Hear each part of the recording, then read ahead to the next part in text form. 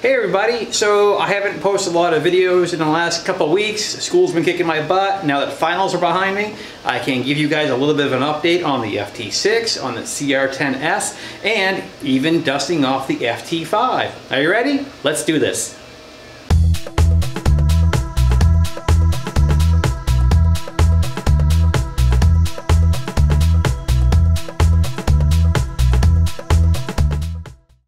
Welcome back. So I haven't been doing a whole lot of videos because school was kicking my butt. I was doing a live stream, a lot of stuff going on, so I'm back. And if you don't know who I am, my name is Paul. This is my channel where nerdy is cool. I've got a ton of hobbies and I've turned all of them into this one channel. As you can see in the logo, you know, R2 building, Stormtrooper, Batman, we're working on BB-8, we got a gazillion printers over here. You get the idea. If you're not a subscriber, hit the button and become a subscriber. You don't want to miss any of my cool videos. And if you already are a subscriber, thank you, welcome back. And so let me tell you about a couple of things I've been working on. You may be surprised to have heard the word FT-5. The FT-6 was really frustrating the dickens out of me, and I needed a break from it, and I decided to jump into the FT-5. The FT-5 suffers from a bad bed. The bed, just no matter what you do to it, if you level the outsides, the center is way off. So the melamine bed is definitely the culprit over there. I've tried shimming it, I've tried all kinds of other things, and it just was not working very well. But with Marlin 119, a couple of the folks on the Facebook FolgerTech group had mentioned they had upgraded theirs to 119, and that offers baby stepping. So I thought, maybe that'll work for me. So got the firmware and had to make a lot of changes, and that was educational. I've been learning more and more about this Marlin thing, so made a lot of changes, and it's been working on the FT-5. And when it does that first layer, I'm cranking up the baby stepping because I got that dip in the center. And so far, some of the test prints have been coming out really well. This printer can print really well, but the problem has always been the bed. I have the 713 maker the bed, I got the heated bed, and now I just have to break down and get the silicone heated mat and the solid state relay to wire all this stuff up. So the FT-5, like I said, it was a frustrating experience building that thing and getting it printing, but there may be hope for that one, which leads me to the FT-6. So as you guys recall, we've done an entire live stream on the FT-6 build, from unboxing to getting it together, and we kind of left off at trying to get first prints. Now, I'll do a full review on the FT-6 when I have the thing printing and doing reliable large prints. I guess right now my grand summary would be there's a lot of frustrations with this kit. You definitely get the impression that this was a hurry up and get it out the door for Black Friday. Because they didn't have documentation for many weeks after that. And the documentation that came out with this printer, while overall it's good, it's very clear that you know, they didn't build the printer based on this documentation. So, you know, I want to stay positive, and I want to give kudos where kudos are deserved. The instructions we have, I'd give them a B, a B+, okay? Not an A+, but a B+, all right? There's a few steps in the documentation where things are, they don't list everything in detail that they should, okay? And where we get into trouble is you're dealing with things like, for example, the wiring. They don't mention which wire, what length. I mean, you have all kinds of wires inside this thing. And then as you get towards the end of the build, you know, there's no mention as to, okay, I have stepper drivers. What voltage should they be at? Nothing there. And then when the build is all done, they refer to a setup guide, which does not exist. That setup guide would be what walks you through plugging it in using Repetier Host or Cura or something, and how to get those first prints. For a lot of people, they have never dealt with dual extruders or dealt with a auto bed leveling probe.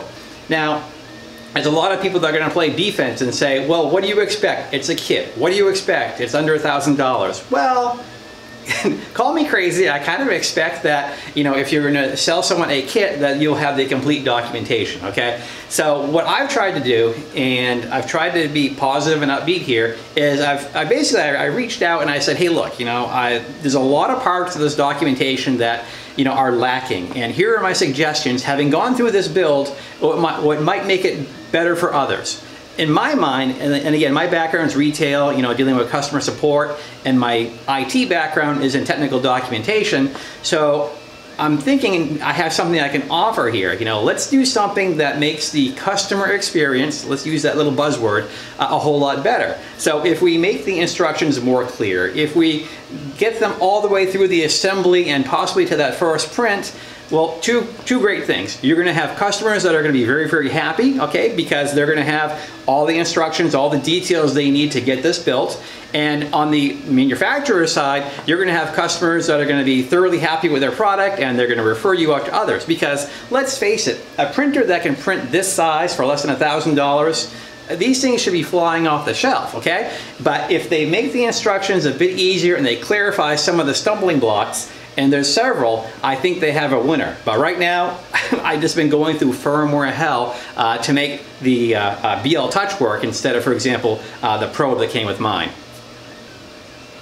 Having said all of that, I think we're on a good path, okay? So, like I said, there's a lot of people that buy these printers, and there's several levels of users, okay? You got the guys that they could have 2 pictures of the printer and build it without instructions. Those engineering types, God bless you, we love you. You probably build spy airplanes for a living, I don't know. But like I said, for the many of us, we follow the instructions step by step.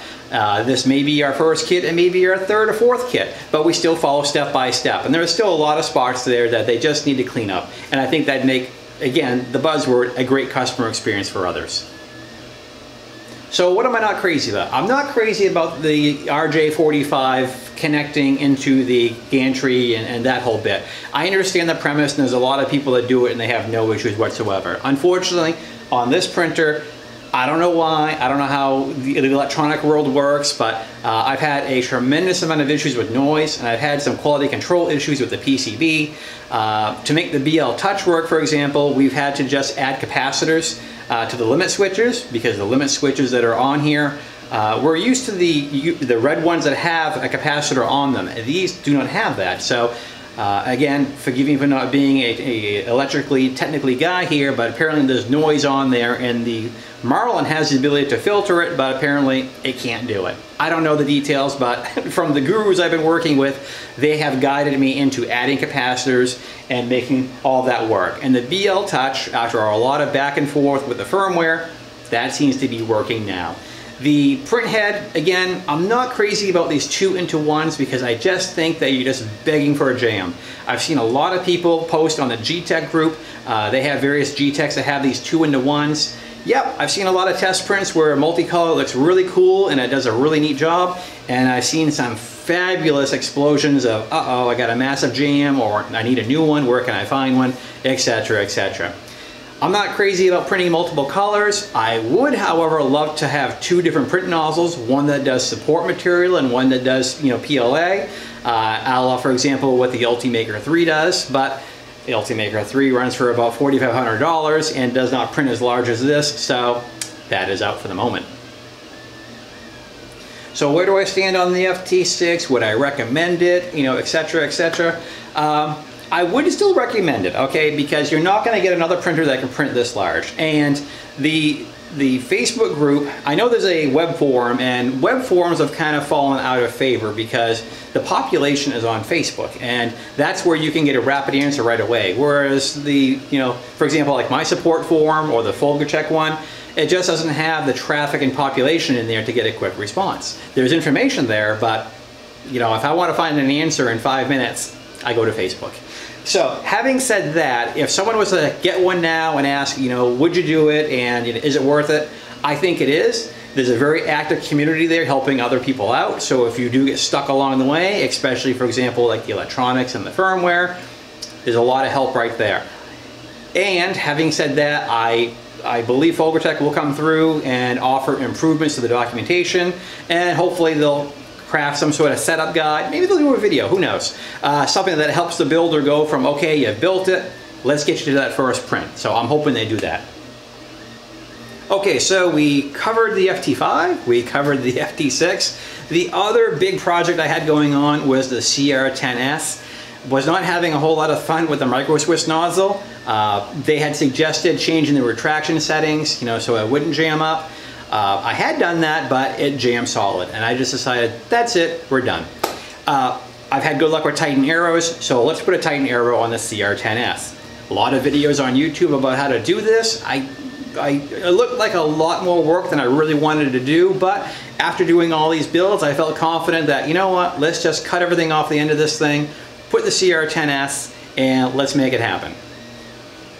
Okay, so we did the CR-10S upgrade, and one of the things people were talking about that had really good potential was the Aero Evolve. Basically, you're taking a Titan Aero and you print out his very elaborate mount, and what this has is the mount that goes onto the carriage. Then you have with the stepper motor or whatever motor you're using to power your Titan Aero goes in. And then on the back or on the side here you have where the 5015 blower fan would go. And then on top of all that you have the opportunity to attach either your BL Touch or your EZABL 12mm, 18mm attaches to the side here, and you bolt it all together. Now I can tell you, and we'll probably do a video on the details here when I do the TiVo Tornado, now that I have one under my belt, it is not an easy install one bit. I was worried about the wiring. Now, the wiring was a cinch. There was a lot of soldering. The hard part was doing the finger gymnastics, I like to call it here, of trying to get everything installed, mounted, and attached to the CR-10S gantry with this guy. I printed this using ColorFab Engine. I wanted to have something that was going to be higher temperature resistance than, for example, PLA. I don't print ABS, too smelly, don't want to deal with it. So this seems to have been doing a really good job so far, and I have it installed on the CR-10S, as you can see in this video here. We've done a couple of test prints, and right now what I've been doing is after I got the E-steps tuned in as best as I could, what I did is I do the Extrusion Multiplier testing.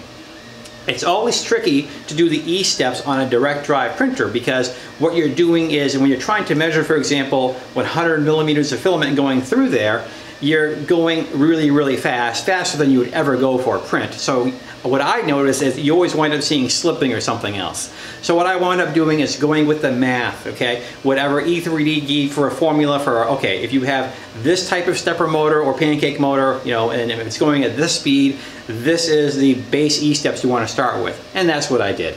So once I had my base E-steps, and then I used my Extrusion Multiplier to fine-tune via Simplify 3D whether I was extruding too much or too little. And that's what these little cubes are over here. And what I've been doing is, there's an Extrusion Multiplier on Thingiverse, and what you do is you do the settings they say. You do 2 perimeters, and especially with a 0.4 nozzle. You go around and you measure that, and what you do is you follow the formula. And so essentially you take the 4 sides of the cube, you add them together, divide them by 4 to get the average, and then what you do is you take 0.8, which is what the walls are supposed to be based on the Extrusion Multiplier test, divide it by your result, and then you'll find out what your Extrusion Multiplier should be.